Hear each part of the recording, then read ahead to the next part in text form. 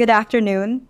The Supreme Court en banc, during its session today, October 29, 2024, acted on the following matters. The court consolidated the petition filed by One Sambayan Coalition et al.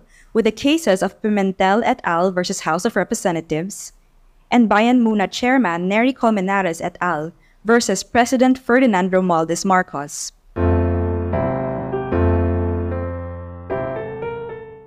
All three petitions challenged the return of excess reserve funds from government-owned and controlled corporations to the National Treasury to fund unprogrammed appropriations. The Supreme Court issued a temporary restraining order to enjoin the further transfer of PhilHealth funds to the National Treasury.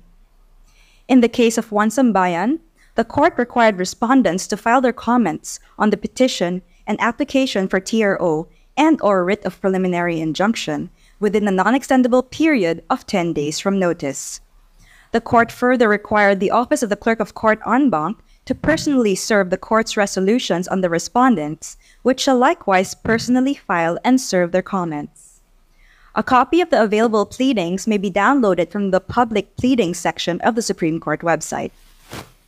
Second, the Supreme Court will be hosting the 11th meeting of the Council of ASEAN Chief Justices on November 18 to 21, 2024 at the Shangri-La, Mactan, Cebu. The meeting will bring together Chief Justices and senior judiciary officials from ASEAN member states to discuss judicial cooperation and regional initiatives in Southeast Asia. Among the matters that will be discussed at the meeting are cross-border disputes involving children, facilitating service of civil processes within ASEAN, case management and court technology, the conduct of video conferencing hearings, and judicial training and education. Thank you.